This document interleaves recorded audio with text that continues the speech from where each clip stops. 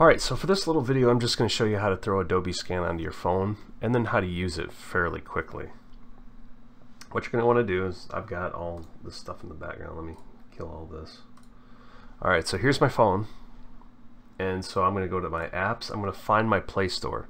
If you have an Apple phone, then you're going to probably go to the iTunes Store.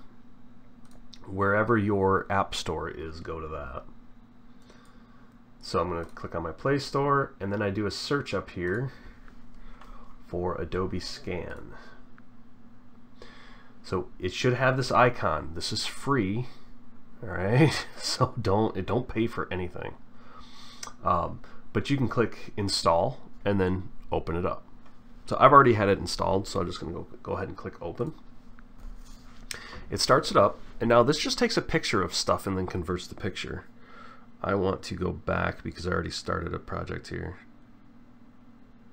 You know what, I'm going to close it out, and then I'm going to open it up again. Where is it? School, Adobe Scan. So we started it up, and now I have a document here, so I just kind of hover over the document. I am not pressing anything. It just automatically looks for it. When it thinks it finds it, then it automatically takes a picture of it. These little things here are the cropping, is the cropping square, or whatever you want to call it, because you can change the shape of it. So just pull it around until you have the document that you want to save. There we go. Yeah, we'll save that. Alright, so then we can go ahead and click Continue.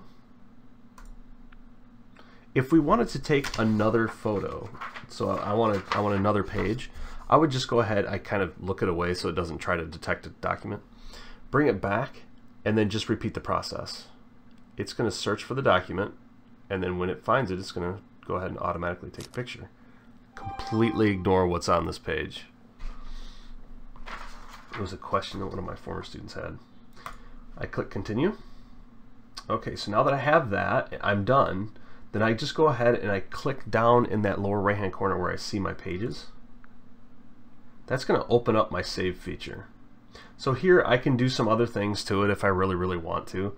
I'm not too worried about it. So I'm just going to go ahead and click Save PDF.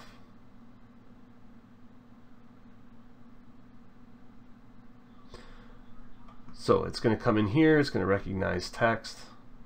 Now this saves it onto your phone. So you can go through your phone and upload a file. So if I open up Canvas, you can do this directly through your phone. It's kind of fun. It's not going to look the same as yours because apparently it knows that I'm not a student. I'm actually an instructor. But I'll click here into this class, and then if you click into assignments, you can upload as long as I've given you permission. You can upload into it. Outside of that, what I would do is to go back and I'd come down here and I would send a message.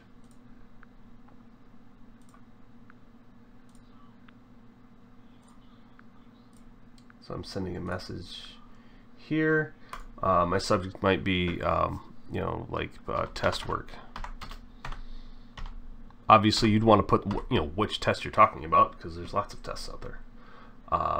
And then I would attach from my device.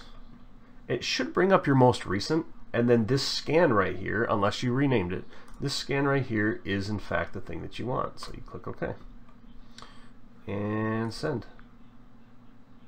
Message cannot be blank. Fine. Whatever. Send. Okay, so now, so I'm back. I have to, I needed to splice the video because I couldn't find out where it actually sent the message. Apparently the way Canvas works is because I'm an instructor, I can't send a message to myself through Canvas and have it pop up in the inbox. So I had to go back here and I had to find my sent pieces. So as you can see here, I have my scan.